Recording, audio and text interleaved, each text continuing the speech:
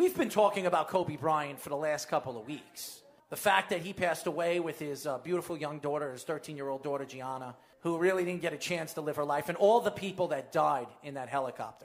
And we all know the situation. You know, I understand that Vanessa Bryant wanted to have his funeral at the Staples Center where all the fans and all the players can go and meet and celebrate the greatness of what Kobe Bryant not only did for basketball, but did for Lakers basketball and throughout the world, and really promoting the game of basketball as one. And a lot of people showed up, guys like Stephen Curry, Klay Thompson, everybody. Russell Westbrook was there. Every single big superstar. Dwayne Wade was there. LeBron James, I think, was there as well. Everybody was there. Jack Nicholson was there. I mean, it was pretty amazing who showed up and what type of people showed up. It wasn't just the superstar basketball players, but it was the fans. The fans that grew to love this kid from the age of 18 when he was drafted by the Charlotte Hornets and then traded to the Lakers for Lottie Divac. And really listening to Vanessa Bryant and her speech, her 22-minute speech of her daughter, Gianna, and not having a chance to walk her down when she gets married and be a grandmother to her children. It's really sad. And to me, if you didn't cry or you didn't shed a tear on listening to anything, whoever spoke at that wake, and I didn't get to watch the whole thing. I listened to Michael Jordan, which we have a clip of Michael Jordan. I listened to some of Kobe Bryant's friends. Obviously, the GM of the Lakers, who was his agent his whole career, his 20-year career. And really, Kobe Bryant was the reason and one of the reasons why he got that GM job from the Lakers, from Magic Johnson. But it saddens me not only that the fact that you're not going to get to see this guy play, see this guy grow, maybe as a coach in the NBA, because he loved to coach. He loved to coach his daughter, and his daughter wanted to be a professional basketball player, a women's basketball player, and she wanted young girls to look up to her for what she has done, not because of what her father was, but what she was, an individual athlete. And you think of Kobe Bryant. I respect who Kobe Bryant was as an athlete.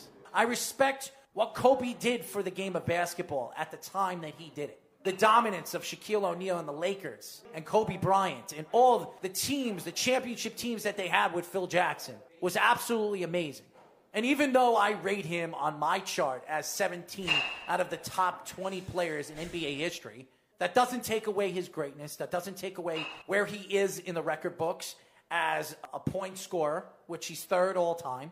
Well, fourth all time. Fourth now, yeah. Now with LeBron James passing him the day before he passed away. But what he is as a father, as a representative of the NBA and the game of basketball as a whole. 41 years this man has been on this earth. 41 great years. 20 of them were in the NBA.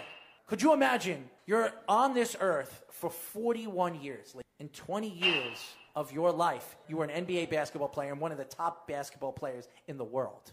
Throughout the week last week, there were conversations. Obviously, everybody knows who's going to be the number one pick in Burrows, and Burrows was not really working out at the Combine. No, he's going to throw it his pro day. Yeah, so they measured his hand, which is 9 inches, which is one of the biggest hands in NFL history. You look at this kid, the kid is built like an ox. The guy's got size, he's got ability, he's a pure pocket quarterback, which a lot of NFL teams love and has loved over the years. But as you know, the quarterback position has completely changed. And now when you look at the quarterback position, you need a mobile quarterback as well, which you saw in a national title game. You saw that he can be. Now, what I learned this weekend was not the fact that Burrows wasn't throwing, that there are other quarterbacks in this coming draft that are actually going to be very good and very talented. Now, I do believe this is not a big quarterback class. You have Herbert, who looked very, very good. A lot of people don't like him as a quarterback, an NFL-style, prototypical NFL quarterback in this league. But he showed everybody that he can make every single throw. He's got an arm that he can throw 60 to 70 yards down the field. You saw it accurately.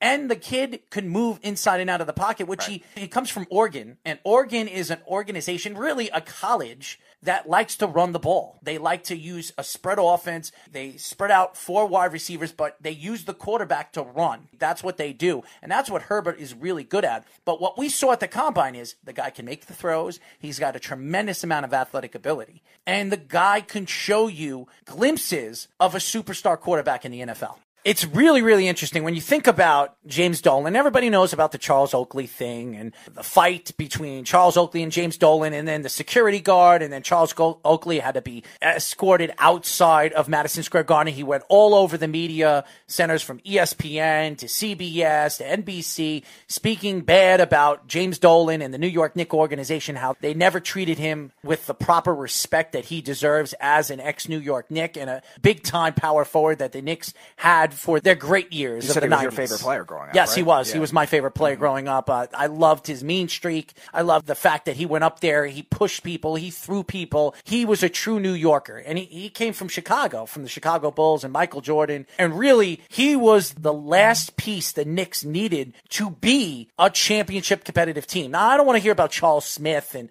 Xavier McDaniel and all the other players the Knicks had, the Charlie Wards, the Chris Childs, the Allen Houstons from the late 90s. The importance of the New York Knicks organization from 1990 all the way up to 97 when the Knicks were at their best. The Knicks were great from 90 to really 96, 97. That was when the Knicks were a good team and they were a winning organization. They won almost 50 games every single year. They were in the playoffs every single year, and they competed against Miami, Chicago, Orlando, the good teams of the Eastern Conference. When you look at James Dolan, I don't blame James Dolan for the Knicks woes. I know a lot of fans like to blame him and say, well, because he's the owner of the team, the Knicks are never going to win. This has nothing to do with James Dolan. This particular thing with Charles Oakley and Spike Lee has everything to do with James Dolan. Does that keep away players from coming to play for the organization? It shouldn't. James Dolan opens his pockets. He pays for these players to play for his organization. He overpays players. He overpaid Tim Hardaway Jr.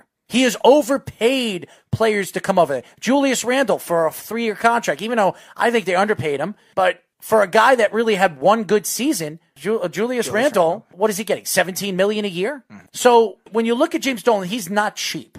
He's not the Wilpons. So I don't want to hear that, oh, he's as bad as the Wilpons. I want to get into this whole Aaron Judge situation with the New York Yankees. I know a lot of people will come out and say, well, you have to blame the trainers. You have to blame the doctors of the New York Yankees organization because they're the Yankees and they have the best doctors, the best trainers in the world. But in the last couple of years, especially the last 2 years, going into this year, last year, the Yankees had 33 or 32 big-time injuries that hurt the Yankees throughout the season. Now, did it show? No, the Yankees won 103 games in the regular season last year, and they went on to the American League Championship. And they lost against Houston in, what was it, 6 games? But obviously we know why.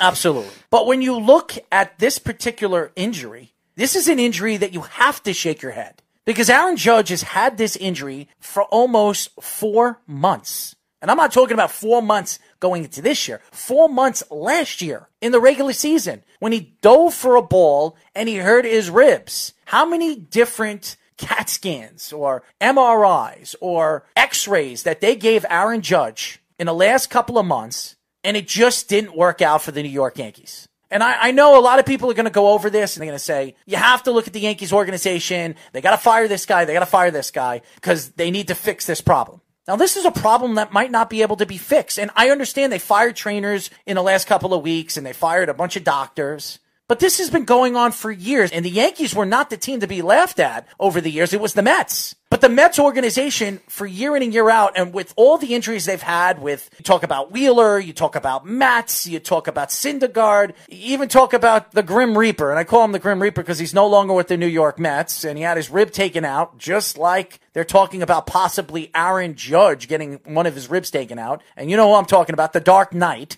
And you look at the Yankees organization as a whole. This is an organization they've done nothing but win. But I don't even know if this Yankee team this year can withstand the injuries that they maintained last year in the regular season. Now there are stories coming out of the Minnesota Vikings that Minnesota might be interested in trading Kirk Cousins.